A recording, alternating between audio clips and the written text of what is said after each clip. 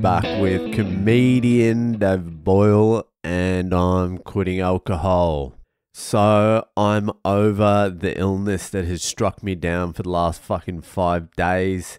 I'm feeling shit still, like just flat though, not ill.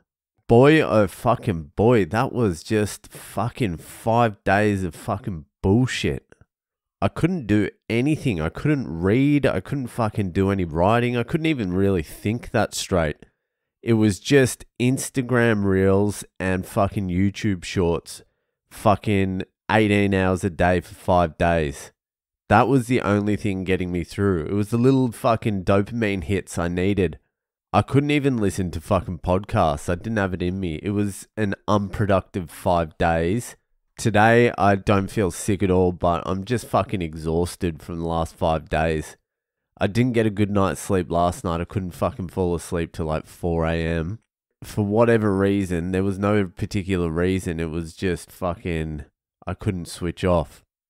So somehow I got to drag my ass down to the gym tomorrow. I don't know how the fuck I'm going to get back into the exercise now. I do not feel like fucking exercising or jujitsu or anything at all. But I'm going to force myself tomorrow because I've basically been horizontal for the last 5 days, 22 hours a day.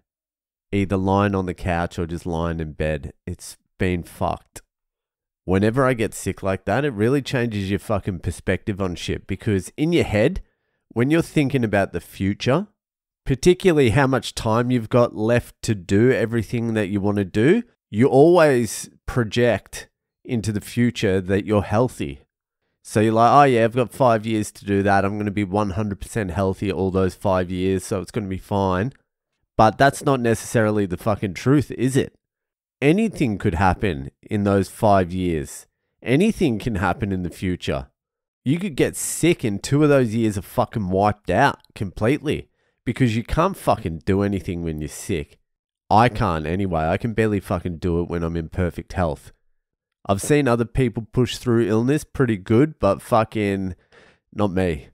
I need to be in 100% health at all times to get anything done. So yeah, when I fucking get a little illness like this, you start thinking about the future and you're like, hold on a second.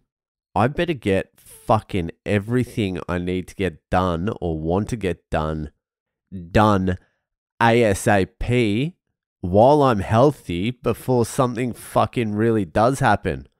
Not just a little weak illness. What if something else happens? I can't fucking be taking chances with that. I need to fucking use every last second of my fucking available health to get this shit done. That's the other reason why I'm trying to get myself real healthy as well, so I get more years being healthy. I think if you're unhealthy, you fucking don't exercise, you eat like shit, you smoke, you drink, do drugs and all that sort of stuff. I think by the time you're 45, much earlier as well, depending on the excess you're fucking doing it in, but I think by the time you're like 45, you're going to be in a little bit of fucking health trouble. It's a concern. You got to do some shit when you're young, cunts.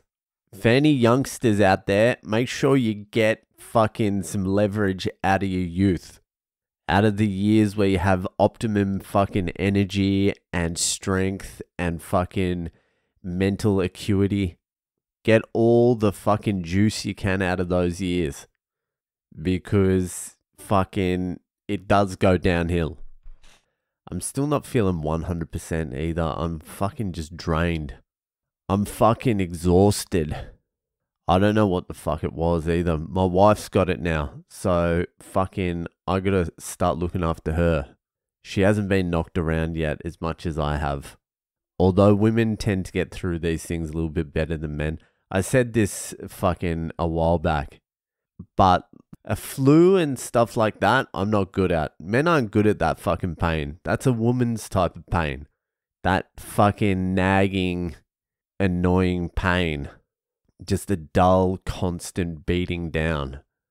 Men aren't good at that pain, but like a cut or a stabbing or a fucking gunshot wound or like a broken leg or finger or something like that, that's a man's sort of pain. We can fucking just bite on a fucking stick, have a dart and push through.